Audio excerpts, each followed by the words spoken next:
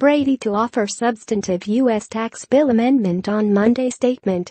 Washington, Reuters. The chairman of the House of Representatives Tax Writing Committee said on Friday he planned to offer an additional amendment to the Republican tax reform bill.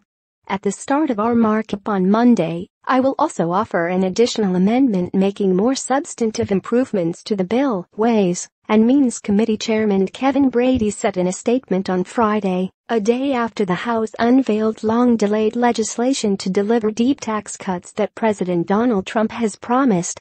Reporting by Doina Chiaku.